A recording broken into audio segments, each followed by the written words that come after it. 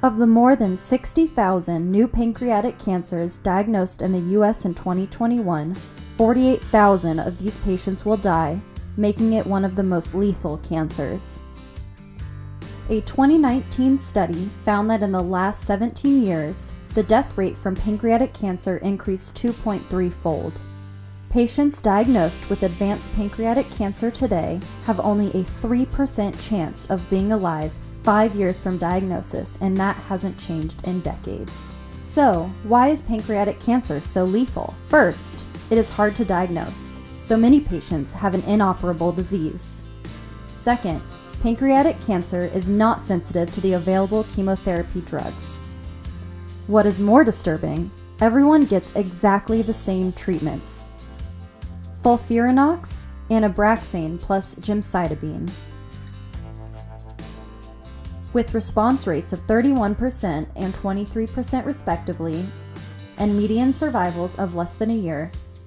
No wonder everyone considers pancreatic cancer a death sentence. If 31% of the people who get treated with chemotherapy actually get better, shouldn't we be testing to find out why those people are receptive to chemotherapy? What about the other 69%? Shouldn't we test to see what drug combinations will kill their particular pancreatic cancer cells?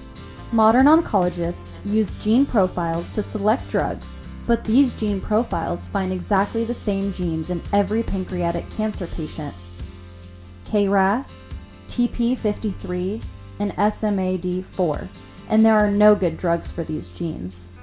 Ask your oncologist and they will verify that is a true fact. Repeating the same treatment plan and expecting a different result is generally not considered very good science. It is time to use a fresh approach. Every pancreatic cancer patient's tissue holds the secret to their success. By testing each pancreatic cancer patient's tumor at the cellular level, we can find out before you're treated what chemotherapy out of hundreds will work best to defeat your disease. Why take someone else's treatment?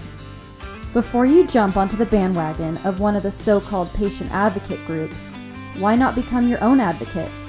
Educate yourself about your cancer's unique biology and get the right treatment for you the first time. No one is more interested in saving your life than you.